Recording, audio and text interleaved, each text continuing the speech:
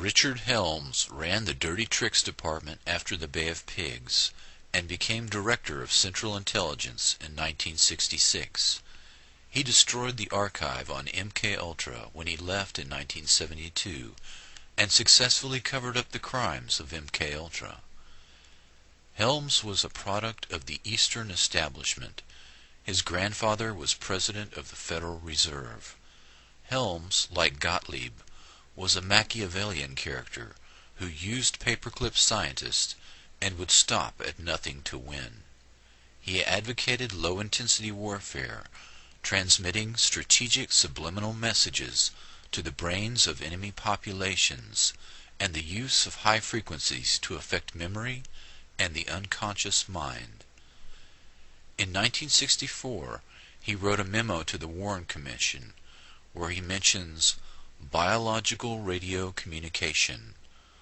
Quote, "Cybernetics can be used in molding of a child's character, the inculcation of knowledge and techniques, the amassing of experience, the establishment of social behavior patterns, all functions which can be summarized as control of the growth processes of the individual."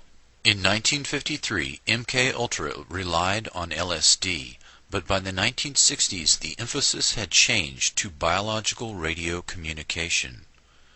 MKUltra had 149 subprojects that encompassed nearly every aspect of human behavior and social science. In the 1977 Senate hearings, former CIA Director Admiral Stansfield Turner stated that the program took place at 80 institutions, including 44 universities, 15 private companies, 12 hospitals, and 3 prisons. MKUltra Subproject 119 was the foundation of all non-lethal weapons programs currently active and included a summary of 5 areas, one of which is entitled Techniques of Activation of the Human Organism by Remote Electronic Means. This memo was dated August 17, 1960, and when viewed with other evidence that was not destroyed, shows significant interest in radio frequency weapons and direct control of human behavior at a distance.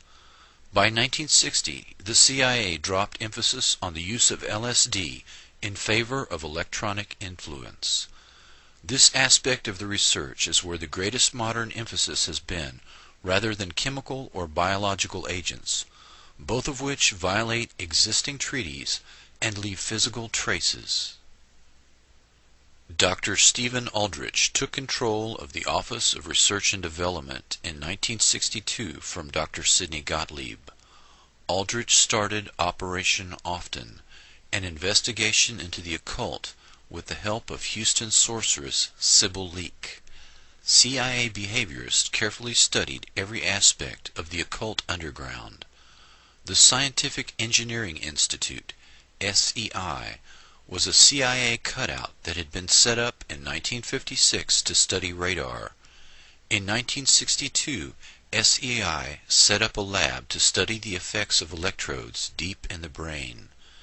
In 1972, SEI also sponsored a course at the University of South Carolina in rituals of demonology and voodoo. Dr. Aldrich was an MKUltra programmer who focused on remote brain manipulation and the occult, the twin threads that run through SEI Corporation. In 1962, a CIA manual focused on radio-hypnotic intracerebral control, RHIC, which was developed by the Pentagon. Quote, "When a part of your brain receives a tiny electrical impulse from outside sources, such as vision, hearing, etc., an emotion is produced. Anger at the sight of a gang of boys beating an old woman, for example. The same emotions of anger can be created by artificial radio signals sent to your brain by a controller. You could instantly feel the same white-hot anger without any apparent reason." Unquote.